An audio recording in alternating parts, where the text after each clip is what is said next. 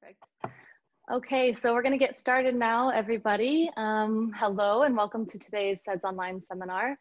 A big thank you, as always, to the IAS, who sponsors the Seds Online group and allows us to offer all of these awesome resources for free. And I know I popped on the Seds Online seminars last week without any sort of introduction. So as a few people have asked, my name is Chelsea Pedersen and I work at the Ruhr University Bochum in Germany, and I am a carbonate sedimentologist, as is our guest today, Cathy Hollis. So Cathy is a reader in petrophysics and production geology at the University of Manchester. She specializes in diagenesis and pore system analysis. After completing her bachelor studies at University of Birmingham, she got her PhD from University of Aberdeen, where she focused on burial diagenesis and hydrocarbon dynamics in limestones. She's really actually spent a lot of time at sort of the intersection of academia and industry. And one thing that she did was work at Shell, and she was a carbonate team leader and expert in carbonate diagenesis.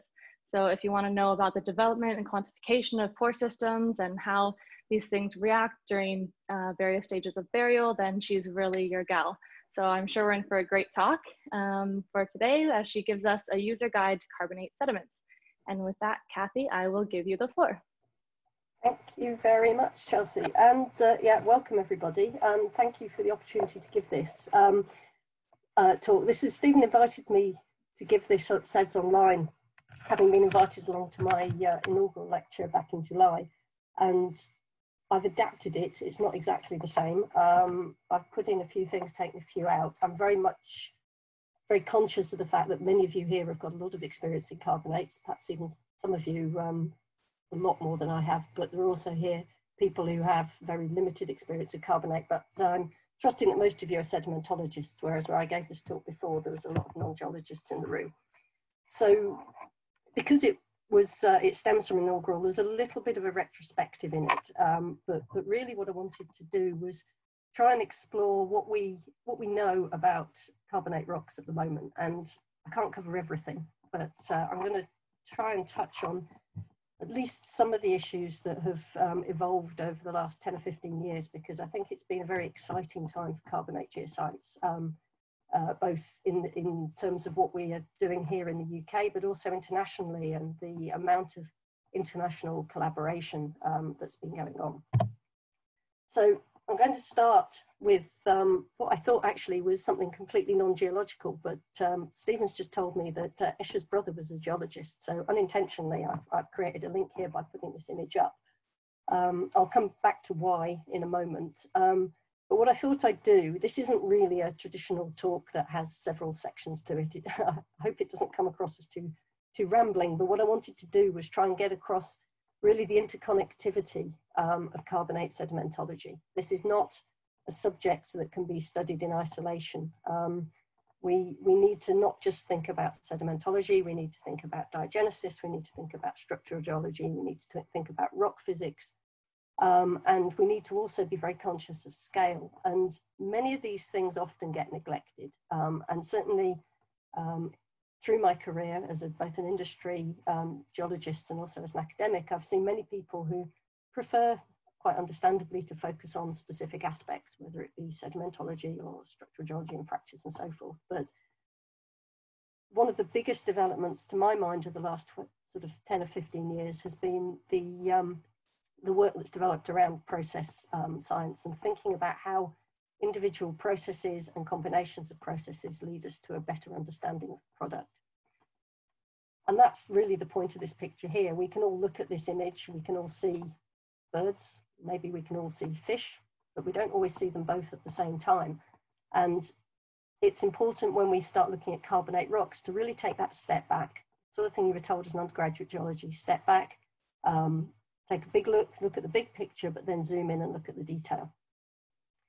And so I'm going to try and address this by thinking about, first of all, what the problems are with carbonates. Why do people maybe not like them, or why are they nervous about them?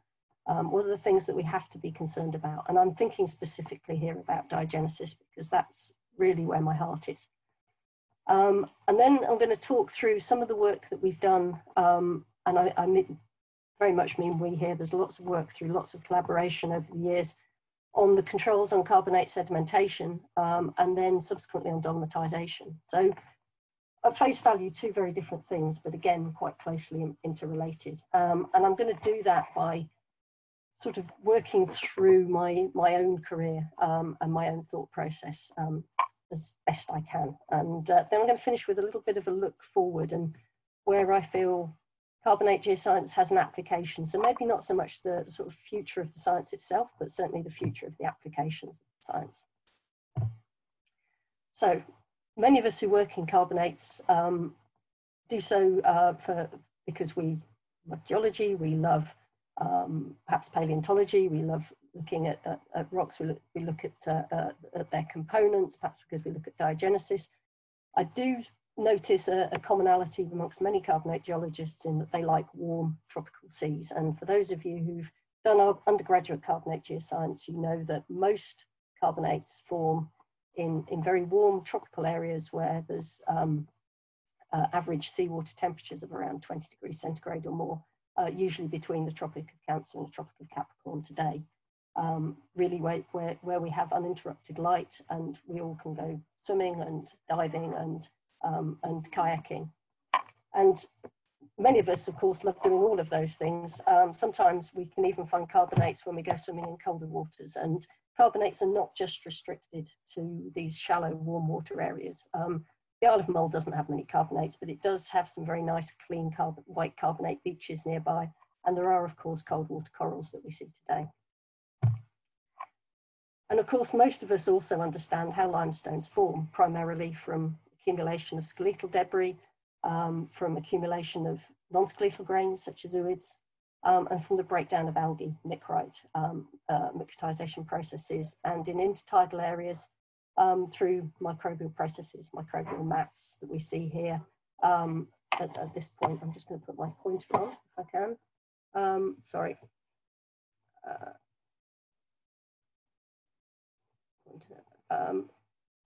Here in Abu Dhabi. And one thing we've learned a lot of in the last few years, last 15 years, is that microbial processes are fundamentally important, not just in marine environments, but also in freshwater environments, and that large volumes of carbonate can be precipitated from freshwater as well in lacustrine systems and also at hot springs and within waterfalls through direct precipitation. I'm not going to say any more about that. This is too big a subject for today and not an area that I'm particularly well versed in. So I'm going to stick to marine carbonates for now, just to try and keep things reasonably simple. And of course, because carbonates are made up not just of grains, they have changed quite significantly through time. And this is quite important to many of the things that I'm going to be saying today. We have carbonates that are precipitated way back in the Precambrian and the Infracambrian by microbial processes through microbial mediation. And then as we come through time, we move into periods where we have perhaps in the fairly recent reefs that look very similar to the ones we see today. In the past, the skeletal architecture was very, very different. But as well as evolution, we've seen fluctuations in carbon dioxide concentrations and seawater chemistry, both of which are closely related through time. And this has also had a fundamental impact on the composition and the reactivity of the rock, and even influences the pore systems that develop. So, very basic view. Why are we interested in limestones, apart from the fact that they're a fascinating record of the past? They host mineralization, they host hydrocarbon. Many of you probably have worked or are working in the hydrocarbon industry. Carbonates are very important reservoirs for oil and gas. They're also very important aquifers, like whether it be for hot water springs or for fresh water or for drinking water. And they've made many of our buildings, and less attractively, they're also important for roadstone and cement. But they're also of enormous importance to the carbon cycle. And I referred back to a moment ago to the fluctuations in PCO2 that we've had in the atmosphere through time in the past. And a very, very important component of the carbon cycle is the sink that carbonate precipitation provides for atmospheric CO2. And we're going to talk about this a little bit more in some of the slides I have in a moment. But just to refresh you, with the carbon cycle, we put carbon dioxide into the atmosphere from a whole range of processes, some of them anthropogenic, some of them natural, and that carbon dioxide exchange with the world's oceans can lead to precipitation of calcium carbonate shells, which sink to the seafloor, create carbonate platforms. So hold that one in your mind. Hold also in your mind this plot of carbon atmospheric CO2 over the last 40 or 50 years and the fairly exponential rate in which it's increased. So first problem with carbonates, not a problem as far as I'm concerned, but for many people, they're put off by the fact they're so reactive. And this means that for rocks that are mineralogically very, very simple, far more simple than a clastic sedimentary rock, the resultant pore textures, fabrics, crystallinity is very, very complicated, simply because of the reactivity of calcium carbonate. And this means that we can create pores that might be very small. I'm going to talk about this a bit more in a minute. They may be nanoscale. We can create pores that we can stand in. And I'm not very tall, but this is a good indication of the size of some of the pores that we might have as a cave system that's in a dolomite. So we can get cave systems in dolomite as well as limestone that's many, many meters in size to scale cavern systems. And those cavern systems are often very much controlled by the underlying structural geology. So when we think about diagenesis and pore systems, we also have to think about structural geology because faults and fractures will control how fluids flow. We can get reaction by carbonate sediment from the moment it's deposited on the seafloor. These are marine cements within an Ordovician platform, and you can see that very quickly carbonate rocks start to cement themselves up on the seafloor. They also become altered by biogenic processes. They can become dolomitized very early on. Again, I'm going to talk about this a little bit more later, where they completely recrystallize, completely change their pore structure, and then it suddenly stops. And here we have an ancient reaction front between a dolomite and a limestone. And this is something that really has received very, very little attention, and I will try and find enough time to say a little bit more about. So essentially, the challenge that we have is trying to characterize rocks that change from the minute that they're deposited right through to the deep burial environment and back up to the surface, and on many, many different scales, from the nanoscale to the meter or even to the kilometer scale. And so this is just an example here of some corroded micrite, which has created solution enhanced microporosity. And so to do this, we have to use a very wide range of data sources. Obviously, we all like going out in the field. Many of us haven't had the opportunity to do this for too long now, and getting a little bit frustrating, but this is some outcrop work we were doing in Morocco a couple of years ago. We can look at drill core, which is a very nice way of looking at clean, well-cut pieces of rock, and we can describe the sedimentology and the diagenetic overprint. On a large scale, we can look at seismic data. Interpreting seismic data in carbonates has its challenges, but sometimes you're lucky enough to get some really nice data like this. But we also have to look on a much smaller scale, and we have to take samples of rock that we believe are representative of even areas of lack of alteration, to look at under the microscope on a centimetre scale, under the backscatter electron image, such as this, where we can look on the micron scale. We can maybe take X-rays, and we can also conduct geochemistry, which is just what I'm trying to show here. And there's a whole range of geochemical proxies we can use to understand how limestones and dolomites have changed. And I'm going to keep off the geochemistry today, but much of what I'm going to present to you does have some significant work behind it in terms of isotopic trace element analysis. So all this means is that we really need to think from the beginning, whatever we're doing, on a sedimentary basin scale. So even for those projects where you're working on geochemical analysis of very small samples of calcite or dolomite, we need to be thinking about what was going on the big scale and working in. And by this, I mean the basin scale, because the basin scale is controlling many, many things. Controlling fundamentally which fluids interact with the sediments, which fluids, how those sediment fluid pathways have evolved along the way. So groundwater perhaps will flow down to great depths before it emerges back into a fallen basin. In a rift basin, we might have mantle fluid coming up through faults and fractures. We might have compression and expulsion of formational fluid. We may be dealing with evaporated seawater or seawater. And the underlying geology might be controlling the actual architecture of our own carbonate platform. So there are many, many reasons why we need to step back first and foremost and think about the biggest possible scale before we zoom into the details.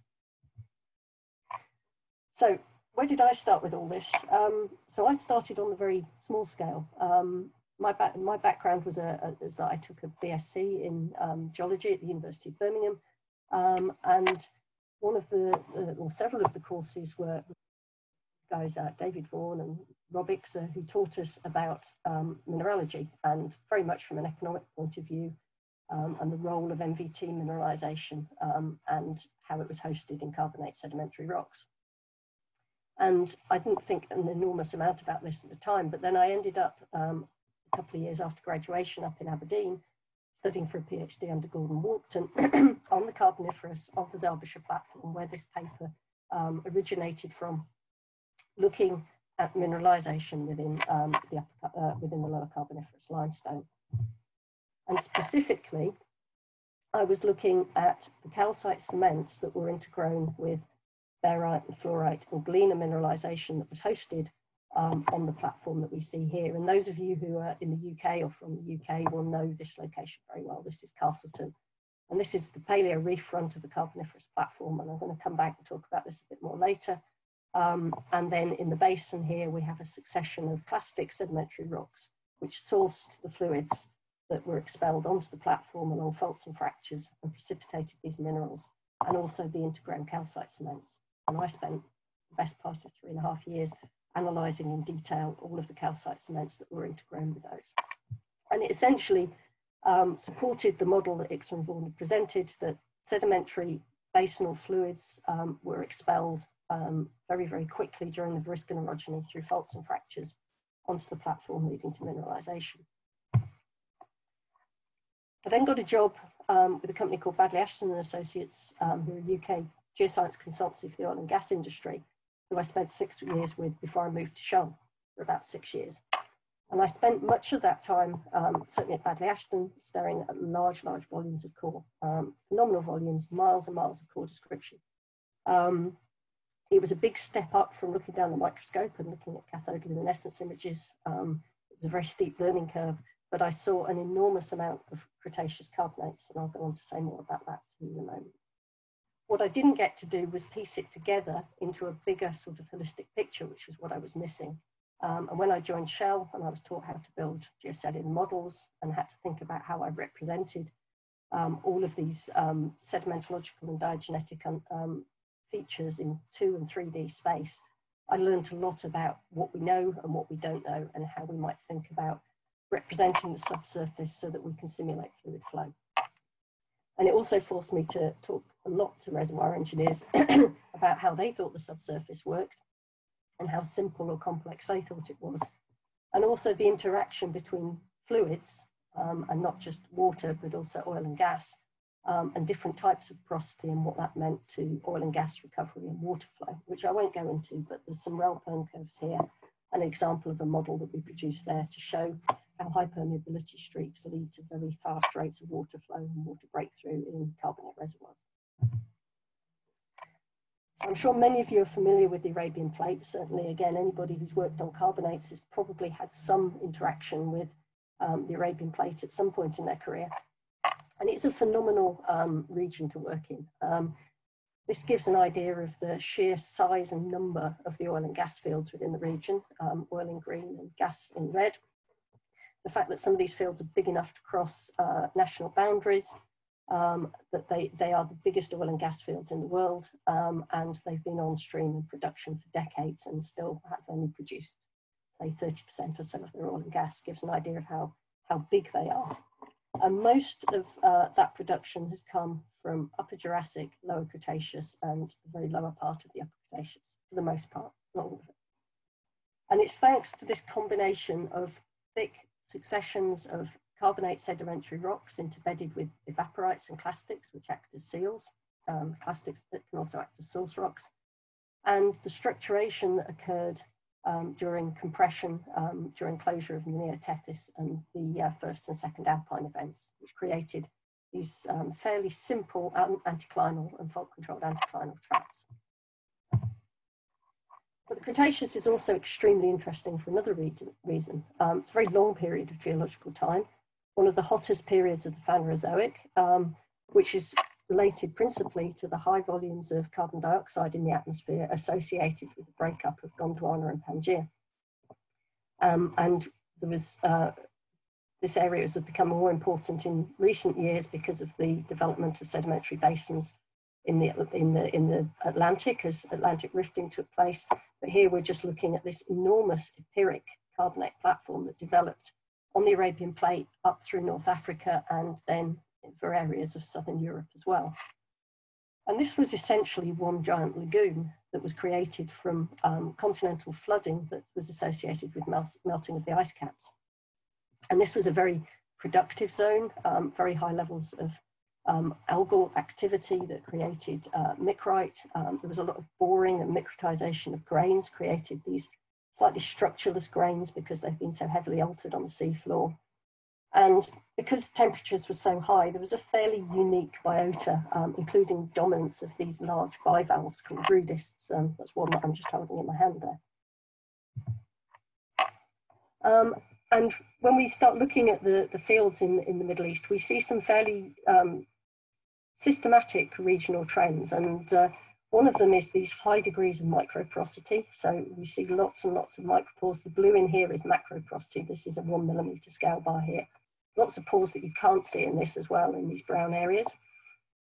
And we often see zones of porosity enhancement beneath unconformities, which has been variably related to ingress of meteoric water, but is probably also related to very late stage corrosion associated with uplift, structuration, hydrocarbon charge, of which there were at least 2 phases across the region at the time. That's a whole other seminar in itself, but the idea that there was porosity creation at unconformities is one idea that really we've started to sort of question quite seriously over the last 20 years or so. What we don't really understand is how fluids come in quite at this late stage and create so much pore space. But what we do know when we start looking at the basal scale is that there was certainly a lot more structural activity going on than was first recognised when these fields were first mapped. And this is an example from Kuwait, where I had a PhD student looking at the Barra field here, which is a field that's not had particular success. It's actually very, very tight. Production's been very poor from it. And when we went in and looked in detail at the seismic data, and matched it to the well data that we saw, and also some surface feature mapping, we found that there's these pipes that are generated through the field at a zone of structural complexity associated with these east-west faults, where there's been very clear evidence of fluid leakage from deep in the crust right through the reservoir that we were looking at and up to the surface. And at the surface, we see mud volcanoes in particular as evidence of past fluid flow. So again, small scale variations of porosity, very much controlled by large scale basinal structuration. But I'm going to go back now to the smaller scale and think more about what a lot of people take as their bread and butter, which is analysis of the porosity and permeability of these rocks. So this is a fairly typical cross plot from an unnamed reservoir in an unnamed field, but it's from the Cretaceous in the Middle East. And it shows one of the problems that many people struggle with carbonate rocks.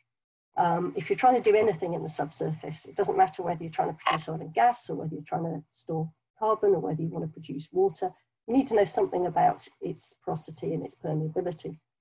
But you can't measure permeability downhole, certainly not through wildland logging tools. You can only use pump tests. And so it's very useful if you can predict permeability from porosity. And when you plot porosity versus permeability for carbonate rocks, you end up with this huge scatter. So each of these plugs, each of these points is one plug, which is about 5 centimetres. So there's a scale issue here. But we see that for any given porosity, we have a permeability range of several orders of magnitude. And this is, if we start to break this down, a function of these many different features here. I've not named all of them, but we might have biological controls of microporosity, dissolution to create molds and bugs that gives large pore-to-pore throat ratios, dolomitization, recrystallization, cementation, fracturing. So there's lots and lots of different controls within this plot that means simple interpretation of flow properties of carbonate rocks are really often not possible. So I started thinking about this way back in my time at Badley Ashton, and this has evolved through the time, and it's thinking about pore evolution pathways and the idea of inheritance of particular diagenetic features. So if you take a simple oolitic grainstone, which is an example of a Jurassic oolitic grainstone here, and in this case, these oolites were sat on the seafloor and for the most part underwent some element of alteration through boring and microtization.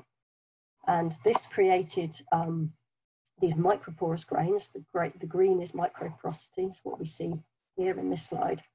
And in the process of microtizing them, some of the fluids diffused out and started to fill the intervening pore spaces with calcite. And so you can end up with a rock where you have very soft grains that compact very easily, such as we see here, with intervening occlusion of the macroporosity with calcite cements. And if you allow that process to continue, you end up with a rock that is of very poor porosity and very low permeability. However, if you manage to get that grainstone off the seafloor and buried very, very quickly, perhaps in an area of high production and high deposition rates, then you inhibit that microtization process, bury it quickly, maybe it's even slightly overpressured, and then hydrocarbon comes in quickly, preserves the pore space, and you have a good reservoir rock such as this. All of these rocks, well, these two rocks particularly, have very similar porosities, both somewhere around the 30 to 35% mark, but clearly the one on the left here has much better permeability than the one on the right. And that means that we also have to think not just about the actual porosity, but also the size of the pores, the shape of the pores, the connectivity of the pores. And we've been able to do this a lot more easily in the last 10, 20 years or so because of the advent of high resolution X-ray CT scanning, which complements what we've already been able to do with thin sections and SEM data in 2 dimensions. So if we take a rock like this, these aren't all the same rock, but something like this, a rudist rich Cretaceous grainstone, we look at it in thin section, we see these very complex pores, these very complex bugs. And they have some places very narrow constrictions, very high pore widths. And we see a similar thing on a small scale. We have a microfracture with leaching around that to create these very irregular pore shapes, which we can now describe using different pore shape parameters. And here's a 3D scan of a very small piece of rock. This is a 200 micron scale. And we can extract that pore network and we can analyze those pore sizes. And when we do so, and when we're even lucky enough to simulate fluid flow, in 3D, I'm not going to be able to, hang on. Sorry, I have to change my pointer. We can run flow simulations which show us that actually the elongation of the pore, the aspect ratio of the pore, is fundamentally important to how fluids flow through these. So this is a very small piece of rock. The whole thing is only a few millimeters in length. It was saturated with water, which you can't see, and the blue is oil. And when we flow oil through it, let's do it again, we see that the oil goes preferentially into the big pores and those pores that are more elongate. And we get these little jumps as it finds a connected network and breaks through up. There's one there, and it breaks through up to the top. And we see a similar process when we try and produce the oil and flood it with water.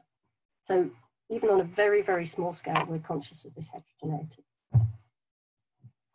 Which takes me already, because a lot of that work was done at the University of Manchester, so some work I've been doing over the last 10 years or so, at which point I want to acknowledge a lot of these people here, and I'm not going to name them all, but Rob Gawthorpe, Hilary Corlett, Fiona Whitaker, Atla Rotovatten and Peter Burgess have all made very significant contributions to what I'm going to show you next as part of some of the industry funded projects that we've been running here from Manchester, and this is an array of our PhD students. And what we've been trying to do as part of this work is really trying to look at this holistic approach to understanding the integrated controls of structure, sedimentation, diagenesis, and fluid flow. And the simple way to start thinking about this is to go back to the seismic data and look at structural controls on carbonate platform growth. And this is a seismic volume from a Triassic succession in Northwest Australian shelf. And this is a synrift succession, which when we strip it back, we see isolated carbonate platforms. Each one of these is about 1 kilometre across, developing on the earliest stages of the footwall. And as rifting continued and we start to get these little fault blocks developed, we started to get the biggest platforms developed on the highest point of the footwall, and then in the hanging wall dip slope, we see pinnacles starting to develop and trying to keep up with sea level and usually failing. And then in the final stages of rifting, as the offset was taken up by this major crustal lineament over on this right-hand side here, we see these platforms starting to drown, and eventually the whole system was drowned out and flooded by clastics. So that's a really nice example of structural controls on sedimentation in a fairly simple way. What we've then tried to do is take this forward into some forward models, and these are CarboCat models that Peter Burgess has developed at the University of Liverpool. And we tried to build a whole series of models with Isabella Maciera, his PhD student, looking at different slip rates, at different connectivities along faults, icehouse, greenhouse systems. And there's many scenarios that we've modeled here. But the point is that you can start to think about the structural controls on sedimentation combined with different degrees of sea level fluctuation associated with icehouse and greenhouse settings. For example, you can play around them with different carbonate factories, different water depths, different clastic influxes, and see what the resultant platforms look like. And we've tried to apply this on the lower Carboniferous in the UK, because this is where I'm got a lot of history. It's on our doorstep. It's thankfully in times like this, it makes fieldwork a lot easier to organise. But it's also an area that's got a lot of research behind it, not least by Rob Gawthorpe and Al Fraser, who established very nicely the structural evolution of the basin way back in the 1990s, which they republished in 2003 in a very nice Gilsop memoir. And it shows that these carbonate platforms that developed within a very shallow sea in a fairly restricted basin developed on the footwall highs of crustal lineaments that have been reactivated from the Caledonian orogeny. And some of them were land attached and some of them were more isolated platforms out in the basin. And there's been discussions for years going back into the 80s as to, well, how important is the tectonic control on sedimentation, how important the relative sea level changes, and what else is going on, what other environmental factors are controlling sedimentation. And one of the reasons for that is that this sits at a very important period of Earth history where we're going from a greenhouse to an icehouse phase. And there's been a lot of discussion as to when the icehouse conditions really kicked in. It probably wasn't until the Pennsylvanian, about 280 billion years ago. But there was certainly perturbations before that where we see fluctuations in heating and cooling. And there's been suggestions that some of those icehouse cycles began back in the lower Carboniferous in the Visayan, which is the interval that we're looking at. So there is some suggestion in the global literature of an icehouse event around in the Tornesian, and there's also been suggestions that this sits into the Visayan as well. And this is what these platforms look like. The EC4 sits in the lowermost Visayan. The EC5 is this succession here in the middle of the Visayan. And this was a very healthy carbonate platform. We see stacked upwards shallow successions capped by emergent. So essentially what we see between the EC5 and the EC6 is a real degradation in the quality of the platform. And we move from a very healthy platform to one that looks decidedly sad, thin-bedded, dominated by brachiopods. And so first, let's look at this apparent cyclicity in the Asbin. And when we do that, we run some forward models and some statistical analysis coupled with outcrop logging, again using some software that Pete's developed in Liverpool. We start to find that actually the stratal stacking patterns and in particular, the continuity and distribution of these lovely paleosols that we see here are really not as ordered and predictable as we first thought. So maybe things aren't quite as cyclic as we first thought, and maybe those eustatic variations are perhaps having less of a control than has been suggested. There are certainly tectonic controls on the basin at the same time, but there's also this degradation in the quality of the platform as well. And this is the Derbyshire platform, which is age equivalent to the one I just showed you. And we see this, again, this nice, healthy reef-rimmed platform, this is Winnett's Pass near Castleton in the lowermost, in the EC5 and the Visayan, nice, healthy, diverse fauna. When we get into the EC6 at the top, we see that the platform's starting to shrink. And again, we're starting to get this dominance of brachiopods in here. And so there seems to be something happening environmentally within this basin as well at this time. And I don't have any clear answers for you at the moment, but I think the important thing to take away from all of this is that there is no single answer, that the tectonic controls on sedimentation are demonstrable. There was definitely global changes taking place in terms of sea level and perhaps in ocean chemistry, but that there were actually some local environmental controls taking place that were influencing the platform at the same time. Right, this would have been a good time to break, but anyway, we will now move on to the second part. Let's do a quick time check where I'm going to talk about dolomitization. And this is, at face value, a little bit of a change from what I've just been talking about, which was structural controls on platform architecture. But really, until you understand the platform architecture, it's very difficult to understand what's happening in terms of dolomitization on the platform, and certainly to predict where that dolomitization is taking place and why. So we've learned a lot about dolomitization, again, with the advent of modelling, particularly reactive transport modelling. Fiona's group in Bristol have done an enormous amount of work modelling dolomitization, looking at sensitivities. There's also been some very interesting work done experimentally, looking at dolomitization processes in the last 10 years or so. And what we're fairly certain of now is that this is a dissolution reprecipitation reaction. So the limestone is dissolving and then very quickly reprecipitating as a crystalline dolomite. And sometimes it does that in such a way that it preserves the original fabric of the rock, such as we see here, but often it destroys the texture completely, and we have no record of what the rock type was originally. Sometimes the dolomitization is partial and we're left with some limestone and some dolomite. And these models are telling us that we need to think about a lot of things when we think about how dolomitization has happened, where it might happen, and how extensive it might be. Acidity is important, temperature is very important. The warmer it gets, the easier it is. Usually we need to be putting a large volume of fluid through the system. We need a reactive rock, ideally with a high reactive surface area, which means lots and lots of nuclei may be micrite for it to react with. And brine salinity, higher brine salinities also help.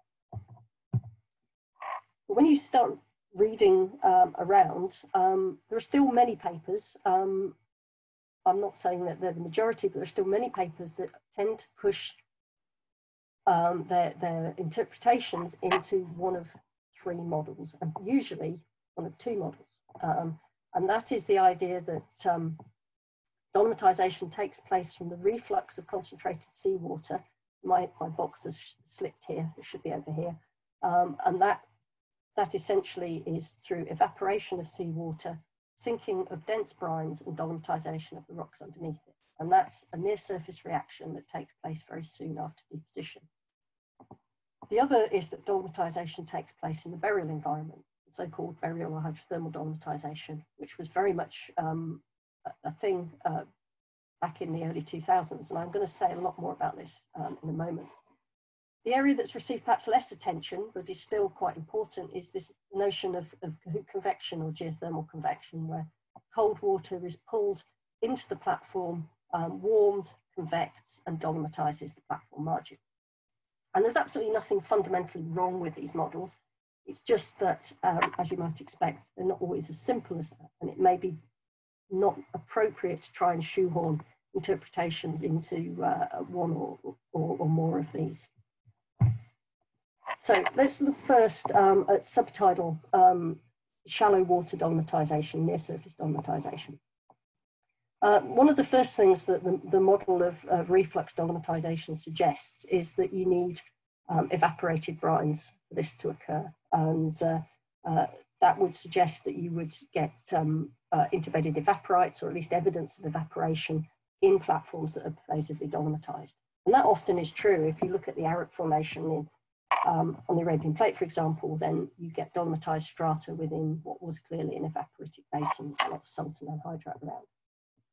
But this is an example from the Cretaceous.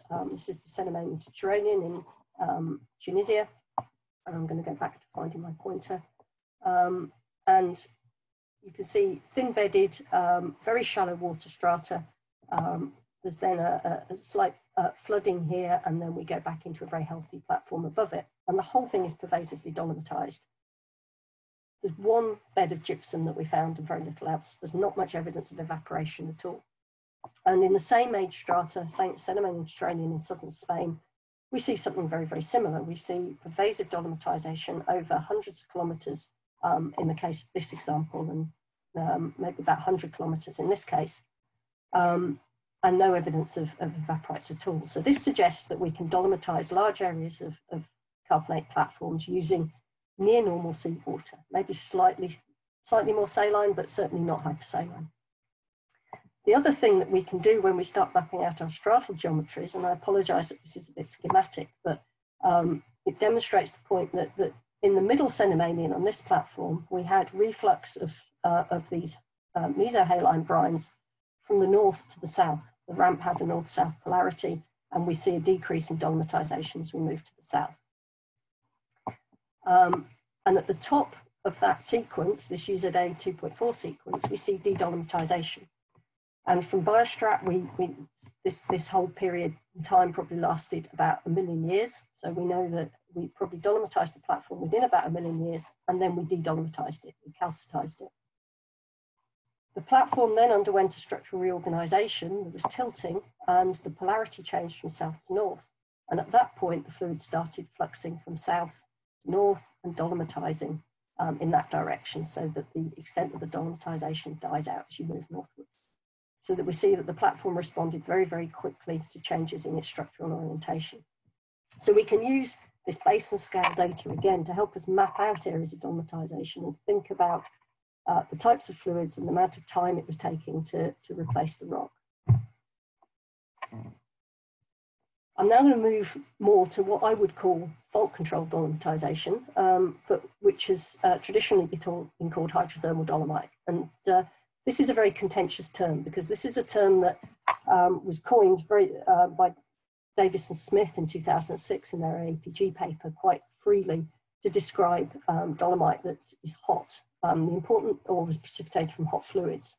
The important point is that these fluids have to be significantly hotter than the host rock. And in some cases, there's been a bit of a misnomer. The other association with what many people call hydrothermal dolomite is that it tends to form around faults. And the notion back in around 2006 was that these hot fluids were coming up faults, and they were forming these Christmas tree type bodies around the faults. And we were seeing areas of brecciation and so forth associated with it. And with that background, we set up a project working in Hammam-Farun, which is in Sinai. It's just between Sinai city and Sharm el-Sheikh, in an area that Rob Gawthorpe had been doing lots of work for many years on the rift evolution. So we knew a lot about the tectonostratigraphic framework. And these are dolomite bodies in an Eocene rock, and we can see that there are two types of bodies. There's this massive body here that we're seeing in red that's sitting next to these hot springs. And then there's these purple bodies here that's sitting out in this direction, which we're calling strata-bound dolomite bodies. And our original idea when we started this project was that these were fluids that had come up the fault, formed these bodies here, these red bodies, and then gone on to flow out and form these purple strata-bound bodies. And this is what it looks like in the field. We see this almost Christmas tree-like structure, and it's about 80 meters high, and this particular area is a few hundred meters across in diameter. But when we started to look, if I just go back to that previous image, sorry, I'm going the wrong way, we see that these strata-bound bodies are offset by this fault. And this started to raise a few alarm bells with us, because we thought, well, you know, we knew when this fault terminated based on other strata relationships. And it would suggest that the strata-bound bodies might have formed before the massive ones. And when we ran some strontium isotope dates, we found that that was the case. And the strata-bound bodies were indeed tied in with the earliest Sin rift, whereas the massive dolomite bodies over here were much younger and were formed in the Miocene, and that there have been multiple phases of fluid flux, which we certainly found evidence for in our petrographical data. And so we created some conceptual models about how this might have happened, with fluids flowing down faults from the seafloor, convecting along a basal clastic aquifer, and then coming back up an evolving fault to form the strata-bound dolomite. And then during the latter phase, that flow was concentrating along what became the major bounding fault, the Hamann-Ferran fault, and we were getting in-fault plane convection of seawater to give us those dolomite bodies. And we thought that that might well be a valid interpretation, because we were finding that these dolomite bodies sat at the position of a number of hot springs down the coast, which also coincide with the transfer zones along the fault, where the polarity of the fault dips changed.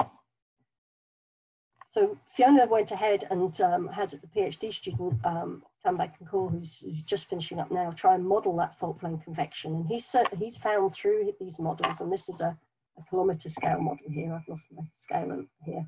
This is about 2 kilometres across. He found that by convecting cool seawater down faults which were heated from underneath, we could create, or he could create, these dolomite bodies such as we see here, a sort of an optimal zone within the fault.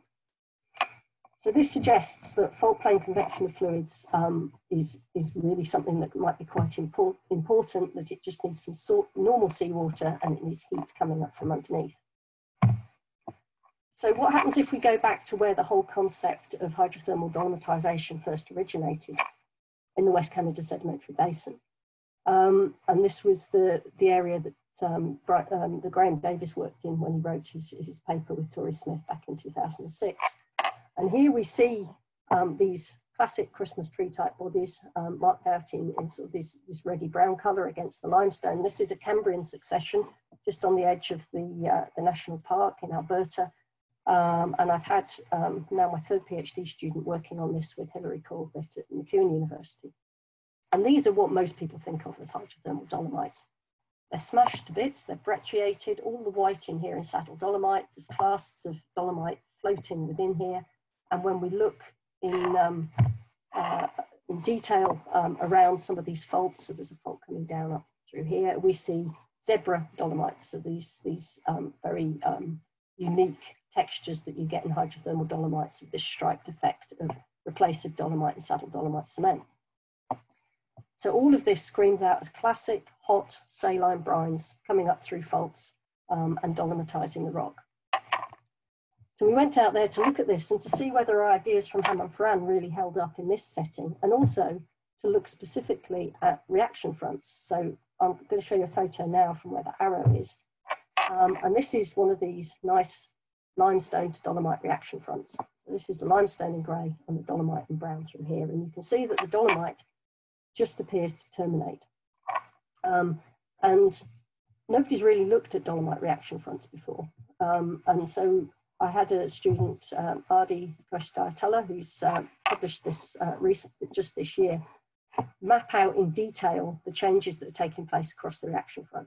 And what he's found here and in other reaction fronts is that the transition from the limestone to the pure dolomite usually has this halo zone on the edge where there's quite a high degree of porosity, and we see these well-formed dolomite crystals sitting and floating within a more porous matrix.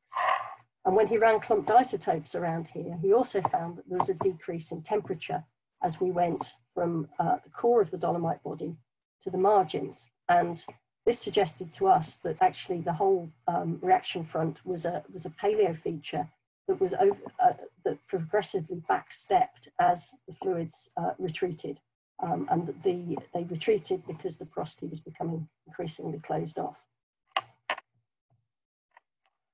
We've then since done a lot of work, particularly Jack Stacey, who's in the process of writing up his PhD now, on the geochemistry of the dolomite itself. And when we look at that in detail, we find that the geochemistry is quite an odd mixture of marine type signatures when we look at the trace elements, but also some very, very hot fluids. When we look at the clumped isotope signatures and the stable isotope compositions of the water that precipitated the calcite, we find that it has very, very high salinities, more than 20% and temperatures up to around 200 degrees centigrade. And this area is underlain by a thick crust of serpentinite, which is one way in which you might release magnesium if that serpentinite has come into contact with carbon dioxide. And coupled with finding dolomite cement within this aquifer here, we find that we suggest that these dolomite bodies didn't form at depth at all, but formed from extremely hot fluids that were coming up from this serpentinite and this deep crustal basement along the faults. They were mixing with seawater at the surface and also convecting through this underlying sandstone aquifer here. And support for this model comes from some recent work on the Burgess Shale. Cathedral Formation is just slightly older than the Burgess Shale. And that's suggesting that many of the organisms that are thriving in the Burgess Shale are thriving around hot springs that were coming up through faults. Which would suggest that there was a very active thermal system operating at the time.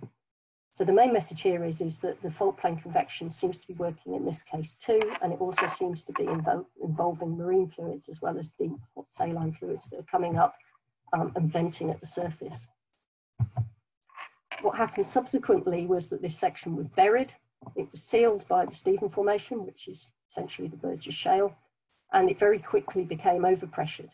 And that there was then brecciation and formation of zebra dolomites, but that this was all forming within a kilometre of burial, and that these are not deep burial features at all, but they happened very, very early on in the depositional history of these rocks.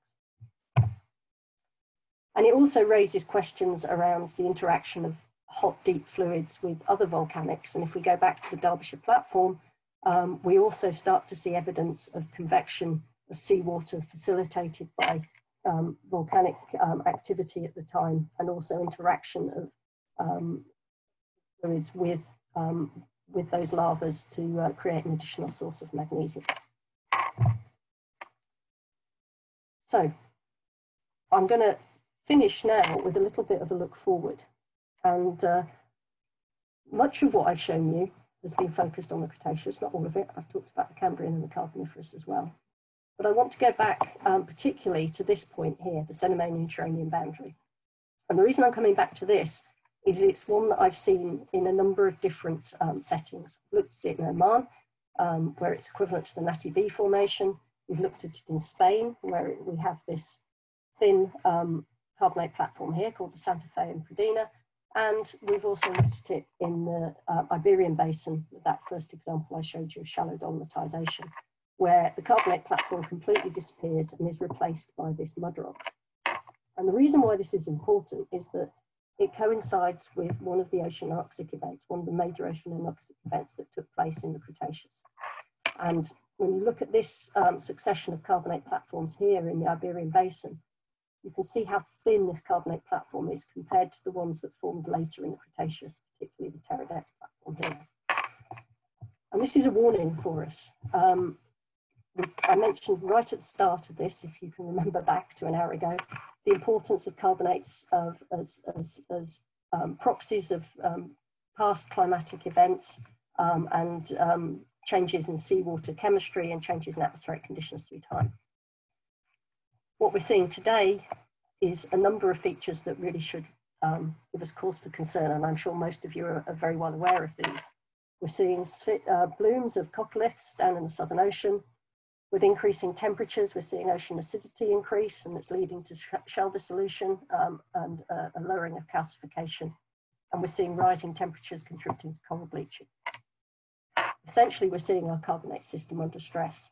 And this is exactly what was happening here at this point here. These carbonate platforms that had thrived in warm, shallow seas that were a result of high concentrations of carbon dioxide eventually reached a tipping point where they couldn't thrive anymore. and they started to go into decline. So there's a very big lesson for us here in the future, and something that we need to think about as we move forward as geologists. And that really puts us into the position of thinking about what's our role in trying to help with this energy transition and help us to move to net zero carbon. Well, certainly we've got an opportunity through carbon sequestration and storage to help to bring some of that carbon back out of the atmosphere and perhaps to store it in carbonate reservoirs. There's certainly been a lot of discussion around the viability of carbon storage in carbonate reservoirs, but for those of you who came to the Carbonate Forum in May, Martin Blunt made a very good case for how carbon storage can be administered within carbonate reservoirs. This is at the top here a study that was conducted with a student at the University of Manchester in a naturally CO2-rich reservoir, which showed that natural carbon ingress into the formation resulted in a large amount of calcite cementation, which allows us to basically bind up the carbon and store it. Carbonates are also very important potentially for geothermal energy. They're obviously not going to produce water like this, which is from Giza in Iceland, but the lower carboniferous limestone that I've spent a lot of time talking about today is a primary target for low enthalpy heat source in the UK, and hopefully can provide some answers at least for local heating in this country, and it also has already gone on stream in the Netherlands. And then there are some slightly more diverse, perhaps, solutions. Jack Stacey's just published a piece of work on the Devonian of the West Canada Sedimentary Basin as part of his PhD. And he found that in the Dolomites, that he was looking at very high concentrations of lithium, which has been noted also by other people, that the pore waters are very rich in lithium. And so potentially there's sources of lithium for batteries and for energy futures coming out of waters that are hosted in carbonate reservoirs. So hopefully I haven't bamboozled you completely. I think the point I just want to make now at the end is that we've moved away from some of our traditional workspaces. We all love going in the field. Many of us like looking down microscopes. Many of us love geochemistry. That isn't going to go away. But carbonate sedimentology now requires a much more diverse approach, a multi-scaled approach, and also one that involves integration of different types of data, models, integration of seismic analysis, forward models and retrospective models as well. And that will bring us opportunities to help use our knowledge to harness not just traditional energies, but also to repurpose it into future energies as well. And with that, I shall finish just with a thank you. I knew I couldn't get everybody in here, but these are some of my PhD students from the last few years. Much of their work's featured in here. And also the Basins group at Manchester, who've collaborated on a lot of this and very much helped to develop some of this research. So I'd like to say a very big thank you to them. And I'm more than happy to take questions now. Super, thank you so much, Cathy, for that wonderful talk. I think you've helped hit home that carbonates are anything but simple, but also important for our future moving forward and some action steps. So guys, if you can type now in the chat with any questions that you have for Cathy. In the meantime, I have a question for you regarding the Poro Perm plot. And you mentioned that there's such a large scatter in terms of values for carbonates.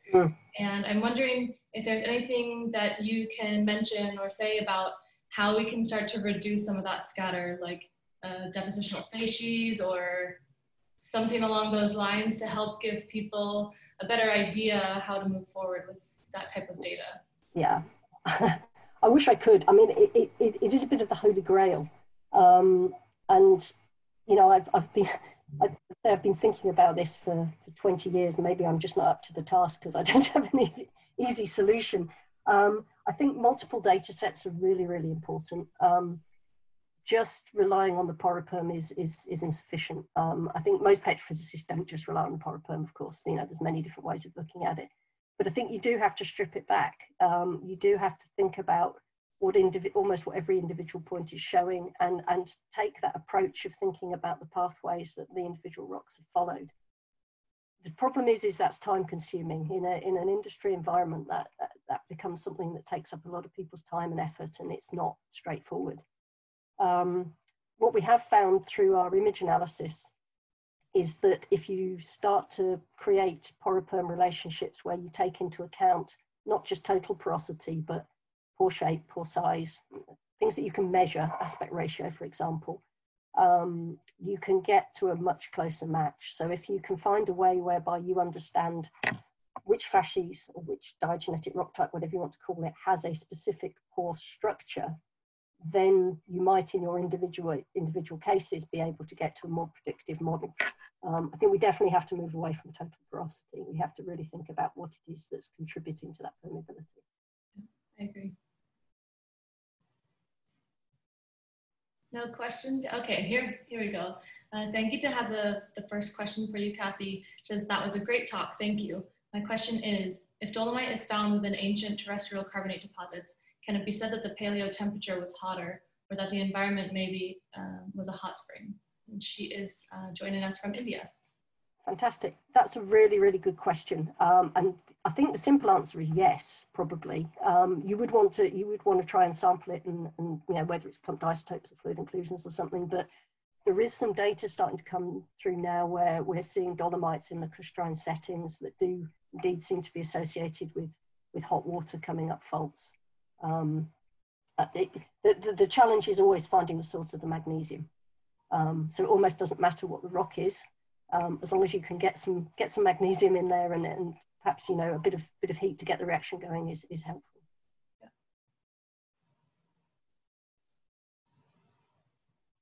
So I'll have a quick spin-off question for that. Do you want to mention anything about the role of microbes in formation of dolomite instead of having to have necessarily that super hot fluid or intensely, you know, enriched magnesium? Yeah, that's a fair point. No, I've deliberately steered away from microbes. Microbes are important for sure, and they certainly contribute to getting these reactions started. And I think that I didn't say that quite so clearly in there, but having some sort of seed for dolomitization is really, really important. And that initial nucleation can be microbially mediated. And once you've got a seed and you can allow it to grow, then you've got something that can develop from there. As well as being a dissolution reprecipitation reaction, dolomite, there's a lot of recrystallization that takes place. And Steve Kazmarek's work has shown this really nicely in the lab, that what's initially precipitated is not what you see at the end, that you stabilize it. So microbes are often very important in getting a very high magnesium calcite developed, which can become dolomite, which can then recrystallize into a more stable form of dolomite. And of course, in a lacustrine setting, then yes, of course, you could have microbes in there contributing to that too, but they might well be thriving because of the hot water coming up the spring. Yeah. I think there's an enormous amount of work to be done with microbes. I'm definitely not the person to do it, but yeah, I think we've learned a lot about their role over the last decade or so. Definitely. Yes, Stephen said it's timely to revisit and reassess some of those classic outcrops. Yes, absolutely. Yeah, I also really enjoyed seeing sort of your guys' newly proposed model with the cells, the circulation cells, and how you can deliver some of those hot fluids and recirculate and reheat them and deliver them elsewhere. So I like that interpretation, and yeah, bringing that to different outcrops is definitely something that should be done in the future. Thank you. Yes, I mean, Fiona Whitaker's really sort of pushed this quite hard as a hydrogeologist. I think hydrogeologists are very comfortable with the idea that fluids go down faults as well as up them. But it's taken us a long time to get that concept on board ourselves. And it's been very nice to see that modelled. Again, hydrogeologists have demonstrated it for years, I think, in sort of big scale basin models, but we've probably ignored it to our peril. All right, we have a comment from John Reimer joining us from Saudi Arabia. Hi, John. He says, don't you think the future will be a microbial carbonate platform world? I think it could well be. I think if we take the Cretaceous as our case study for that, I mean, certainly the Schreiber, the lithicodium blooming in the Schreiber formation was definitely an indication of what can happen when our CO2 to get too high. So yeah, it could be getting very slimy in the future. All right, one more question from Ricardo, who says, very nice and thoughtful talk, Cathy. Thanks also for your perspective. After carefully hearing your talk, it seems that the progress needs to be very holistic. Don't you think there's a way of compartmentalizing knowledge has prevented us from detecting more hydrothermal influence in dolomitized travertine tufas, even in our traditionally marine settings with extensional settings? And he's joining us from Argentina. Yeah, I would agree entirely. And I have a colleague at University of Manchester, Stefan Schroeder, who's been working on some of these aspects in Angola, and I've only had a little bit of oversight of some of that, but I would agree, yeah, that certainly hydrothermal systems and dolomitization there is very important. I mean, if you get nothing else from this, I think it is that we have to be holistic and we have to be thinking about the whole system and process. Agreed. Yeah, I think a lot of us can get very micro scale, yes. And I'm definitely guilty of that. But it's a nice reminder to sort of bring different perspectives into the game, as well as different types of analyses. So, yeah. I would say that there is a huge amount of importance in keeping that microscale focus, because the flip side of being too big a scale is that you perhaps macro sample too much and you ignore some of the details that get hidden. So a good example would be if you're drilling for isotopes for paleoclimate analysis or something like that, that you really need to understand what diagenetic changes have taken place on a very small scale to avoid making wrong interpretations from bulk data. Yep, absolutely. All right, one more comment from Kevin, who's joining us from the Philippines. He wants to know if there's any correlation between the age of the carbonates and the dolomitization. Yeah, that's also a very good question. I think that there have been attempts in the past to do this and to suggest that perhaps dolomitization thrives during greenhouse periods, for example, when there's large amounts of evaporation. So a good example would be the Permo-Trias, massive development of evaporitic basins and huge, sort of basin scale dolomitization. But then equally, if you look at the Cretaceous, there are large areas of Cretaceous carbonate platforms with no dolomite whatsoever. And the two examples I showed of Cenomanian Interterranean platforms that were dolomitized were slightly further north of the equator and perhaps a slightly more arid climate belt. So I think, yes, as magnesium calcium ratio of seawater has changed through time, there is greater and lesser diagenetic potential, but I don't think those simple rules are as easy to pull out as we first thought that they were. So maybe more so due to a shift in seawater chemistry, more so than the duration of burial of a particular. Yes, yeah, absolutely, yeah. All right, well, unless we have any last questions from anybody, Cathy, thank you so much for joining us today. What a wonderful talk. Thank you for really appreciate asking. it. Yeah, and for all of our listeners out there, make sure and come back next week for the next Seds Online seminar. And don't forget that it will be actually earlier, a lot earlier. It will be at 9 a.m. instead of 4, as our speaker will be joining us from Australia. So again, thank you very much, Cathy, and also to the IAS for the sponsorship of Seds Online. And check out the website for all of the recorded webinars, as well as other aspects for teaching resources. And we will see you next week.